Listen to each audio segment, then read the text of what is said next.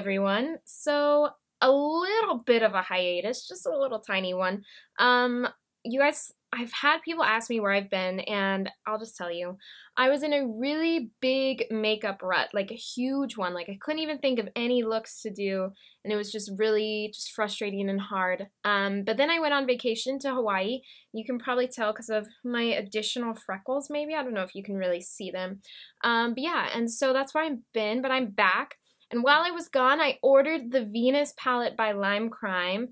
Ooh, all its glory. But yeah, so I haven't even unpacked, but I decided to play with this guy and I decided to film it for you guys to kind of, you know, just go along with me. I had no plan with this tutorial, just kind of winged it and went along with it.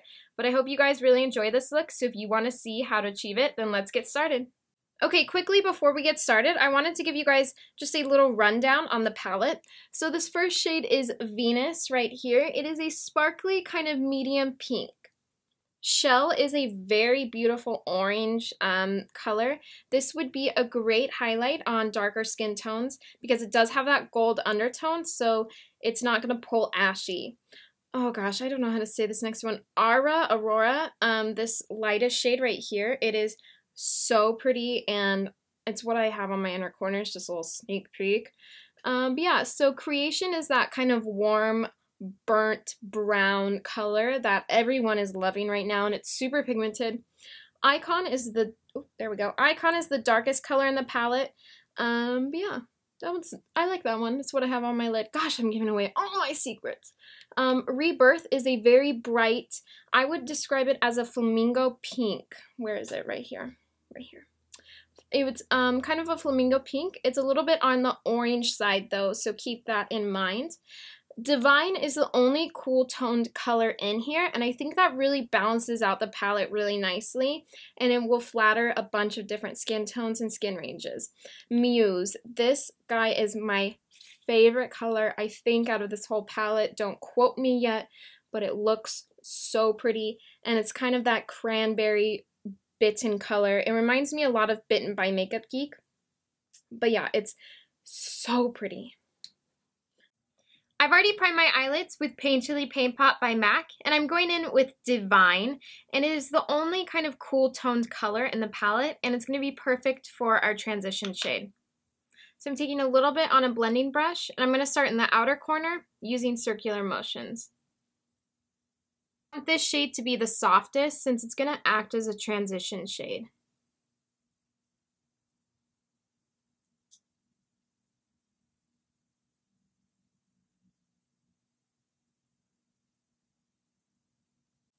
So now I'm going to be taking Creation, which is insanely pigmented. I'm going to be applying this into our crease, and it's okay if it gets a little bit kind of on the lid. It'll help make that transition to the lid color a little bit easier. I'm taking the Zoeva 227 brush for this. And I literally picked up the tiniest amount because this is, like I said, super pigmented. I'm just going to be working in circular motions like before.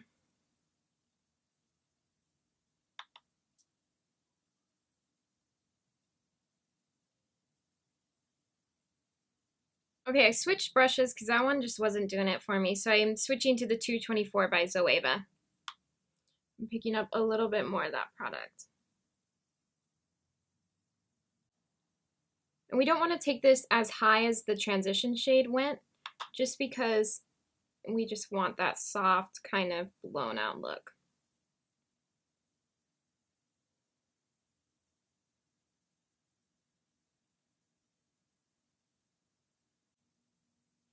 And then if you want to, just take that blending brush that we used before for the transition shade and just kind of buff it all out.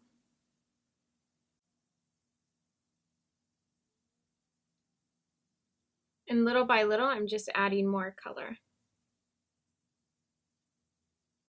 Now on a flat stiff brush, I'm taking Icon, which is the darkest shade in the palette, and I'm going to be applying that with a flat brush, and this is the E57 by Sigma. I'm just going to be tapping off the excess, and then just patting that guy all over.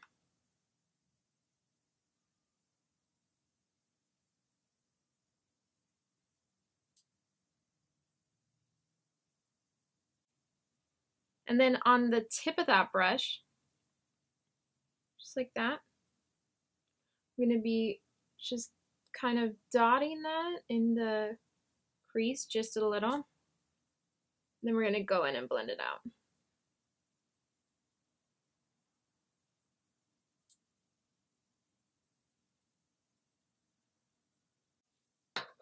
I'm going back in with that same brush and a little bit of creation. Just running it over.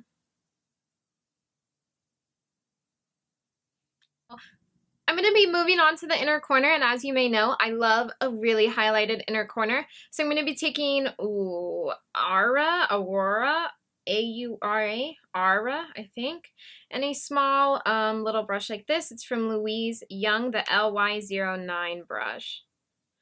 And Aurora is the lightest color in the palette. And it's, oh, look at that. Look at that. Oh my god. This would be a really pretty cheek highlighter too. I really like my inner corner to be kind of blown out, so if you don't like that, you can just kind of concentrate it right in that little tear duct area. I'm going to pop some on my brow bone as well while I'm here with the same brush.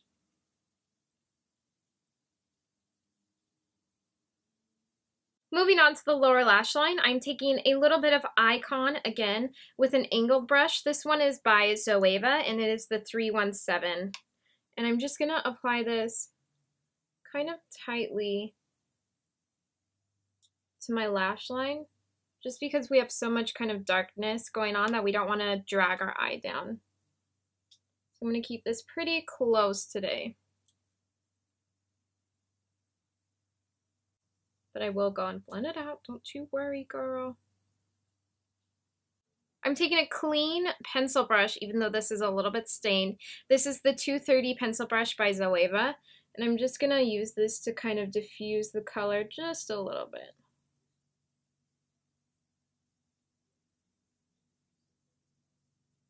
I'm going to be lining my waterline with a brown eyeliner. This one is from Zoeva. It's a Zoeva day today. What is the name? Glance. It is a really creamy eyeliner. I love these guys.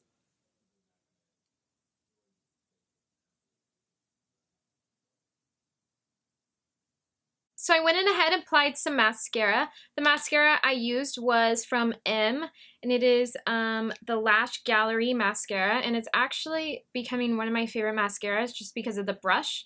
I'll show you guys really quickly. Let me find, there we go.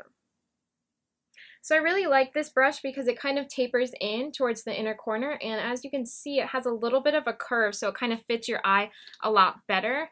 And I feel like it kind of just coats your lashes really well.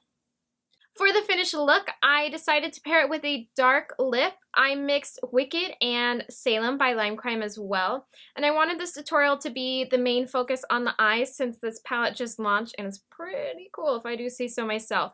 So yeah, that is it, guys. If you have any requests, go ahead and feel free to leave them down below. Wow.